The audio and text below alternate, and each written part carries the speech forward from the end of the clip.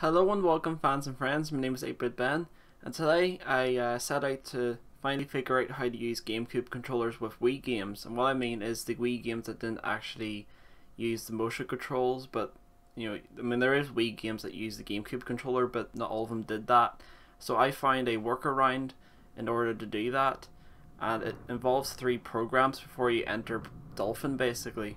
And it lets you configure your controllers as if it's a Xbox 360 controller or even Xbox One controller or PS4, whatever you have that you use in Dolphin. You can use your normal GameCube controller. I'll show you what adapter you need here. You'll need this here, which is the official Nintendo Wii U GameCube adapter, and you only have to plug in the black wires. I figured out. I think they only include the grey one because the Wii U didn't have enough power in the USBs to support it, so they had to use 2.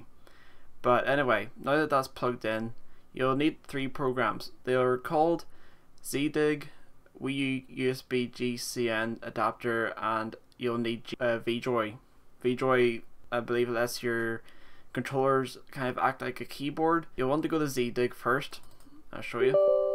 Once you have all 3 of these things installed, of course, you'll want to press options here and list all devices, and you'll want to click on this one here, which is WP-OT8, and you'll want to install your driver because you probably don't have it yet. So we'll do that. Make sure you've selected WP because it went back to mouse whenever I did it sometimes, and it took forever for it to stop. I actually had to restart my computer a couple times because of it. Anyway, you keep that open, and then you need to open up the GameCube USB program. So for some reason it doesn't detect my first port on the adapter there, so I have to plug it into the second port. So keep that in mind whenever you start this up, and it should look something like that. And then we go to the configure VJoy, and I think that basically then turns these 2 into a keyboard controller. I'm not exactly sure what it does, but it just lets you use it as a Windows controller as far as I know. And by the way, all of these are actually free, so you can just download them. Then we can go to Dolphin, or whatever program you're probably needing to use this in. Say Dolphin is the one I'm using it for. And then you go to, you'll need it to be a standard controller because it looks at it as a standard controller, and you can configure.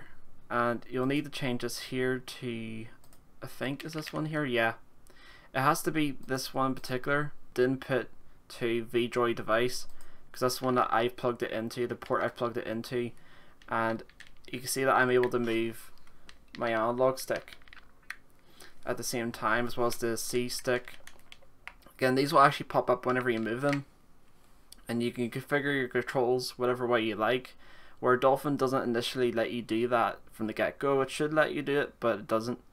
So yeah, that's basically my workaround for basically be able to play any Wii game or GameCube game the way you want to. Like, you can actually configure the controls this way. That's what is good about these programs, is you can alter the controls if you want to. And oh yeah, and I forgot to say one more thing. If you play like Melee or Super Mario Sunshine, really important that you see this little thing that's going red here. You want the trigger to basically hit here, which you need the threshold to be 70. And whenever you press in like that, that's your analog control, and then it hits the digital button, which is the full press. It'll be like that for both of them. You need them to be like that for both of them, unless you want to have some custom control where it automatically just presses it in like that, without having to do a long press. So if you find that helpful, let me know. If you find this useful, leave a comment below, of course.